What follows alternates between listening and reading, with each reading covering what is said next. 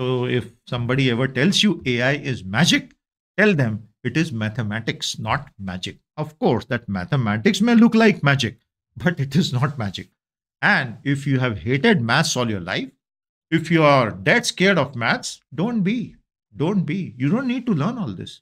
To be able to use AI and to talk fluently about AI, you don't need to actually learn gradient descent or the chain rule in calculus by which back propagation is done. This is why many people mockingly say, oh, machine learning and AI, it's pure curve fitting.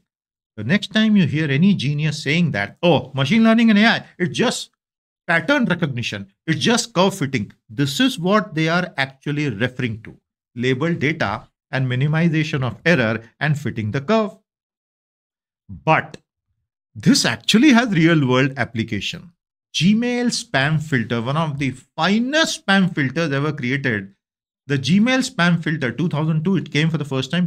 Even today, the spam often tends to squeeze through, but every time you mark something like a spam in your Gmail inbox or any other email inbox, the machine learning model gets an input to improve itself slightly better. It thinks, where did I go wrong? Why did it slip through? And it finds the cues and updates itself.